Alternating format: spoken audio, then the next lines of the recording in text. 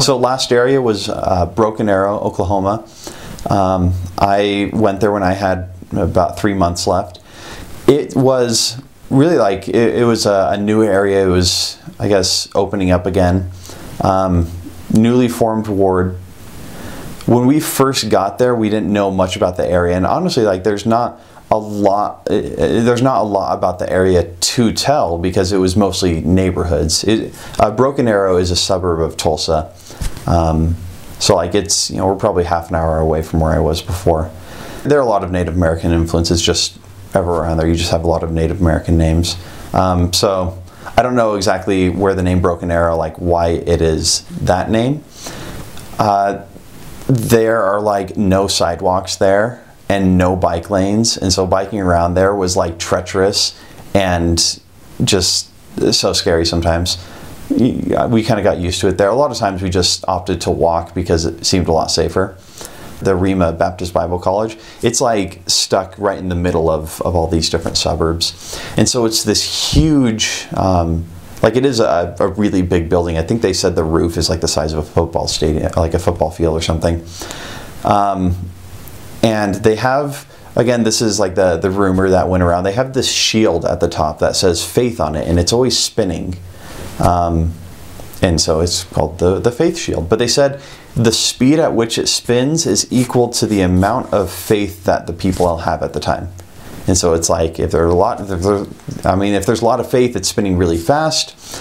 But then I was always like curious whenever we drive by and it like wasn't spinning. I was wondering what happened that just destroyed everyone's faith. So I'm wondering if that's like true or if that's just the rumor. I prefer to think it's true because it was more entertaining for me as a missionary. So weather, just like I guess it's the way it goes in most of the mission. Like when a storm comes through, it pretty much, like the way the mission is shaped is such that when a storm hits, it pretty much covers the whole mission all at the same time. And so right at the very end of my mission, the tornado that hit Moore, Oklahoma, I was in like, that area was in the direct path of where it went. And so we were all having like an activity together with all the missionaries. It was preparation day. And like one of the zone leaders, he gets a call and he's like, hey, a tornado just hit Moore. We should probably go because it's coming our way.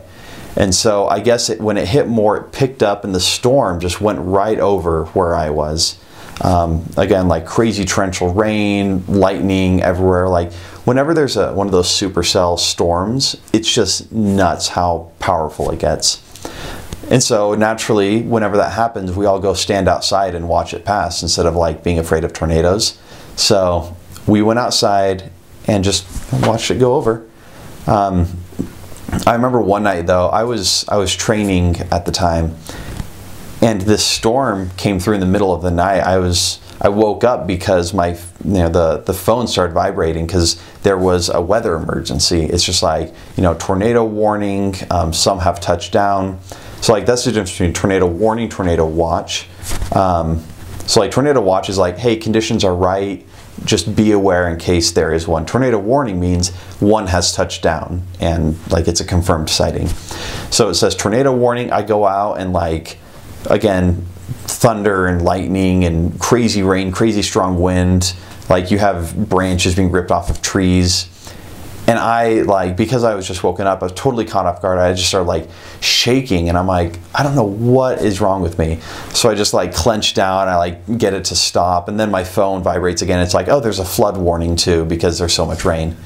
And so I go into like my new companion and I'm like, Elder, like we need to get ready because, we might have to like leave or something. So like this is a really bad storm. And he's like, he's just in bed. He's like, yeah, I know if it gets bad enough, you'll just let me know. And I'm like, oh my gosh, are you serious? You're just going to lay there? The sad thing was like, he was right. If it did get bad enough, I would have woken him up, but he just went right back to sleep.